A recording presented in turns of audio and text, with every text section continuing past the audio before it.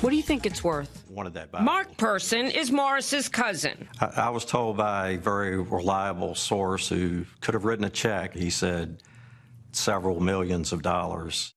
We could have sold it, certainly, but it never crossed our mind. You've walked away from millions of dollars. I know, but I'm not going to earn money off of slavery. That would be wrong, and I still see it that way.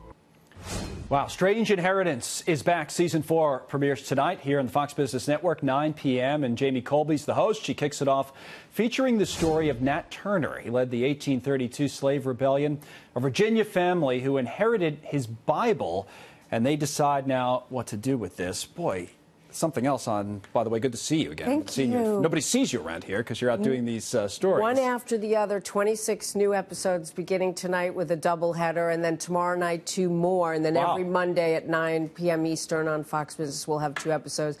And you're right, this family had a tough decision to On make. Martin Luther King Day, you tell the story, so tell us the story. And I'm glad briefly. it's airing tonight because it has such an important message. This family had lost loved ones in the slave rebellion of 1831. Nat Turner was carrying a Bible that gave him the courage and strength to try to abolish slavery, and whites got killed. Right.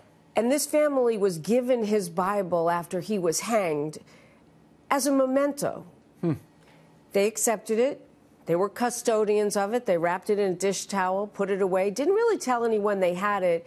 And then finally they decided it was time to do something with it and have it authenticated. And then we arrived to learn that it really did belong to Nat Turner. The Smithsonian African American History Museum actually came and examined it. Even they couldn't believe it, but it checked out. I want to play that one more clip because that is interesting. I want to give the whole thing away, of course, but the Smithsonian there's plenty more. Believing the family, which tells you something about that. Watch this real quick.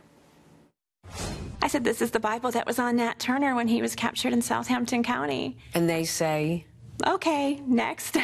that's it? That's pretty much it. They were very nice, but they didn't seem very interested. Were you concerned people wouldn't believe you? It never crossed my mind because I have always heard since I was a little child this Bible was on Nat Turner when he was captured.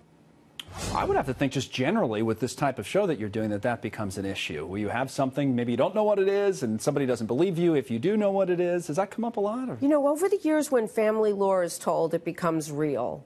But this family was convinced that it had to be because they have their own family church dating back to the 1800s, the Person Church. And they believe and have reason to believe that Nat Turner was actually baptized there.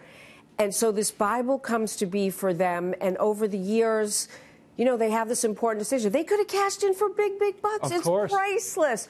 But that's the message I wanted to bring today on Martin Luther King Day as we remember him, that we also remember there are people in our world who believe in forgiveness, who believe in kindness, who believe in unity, and they set a great example. And the episode is phenomenal in other ways, too. At 9 o'clock Eastern on Fox Business. And 9:30 as well. It's back to back. Thank you, Jamie.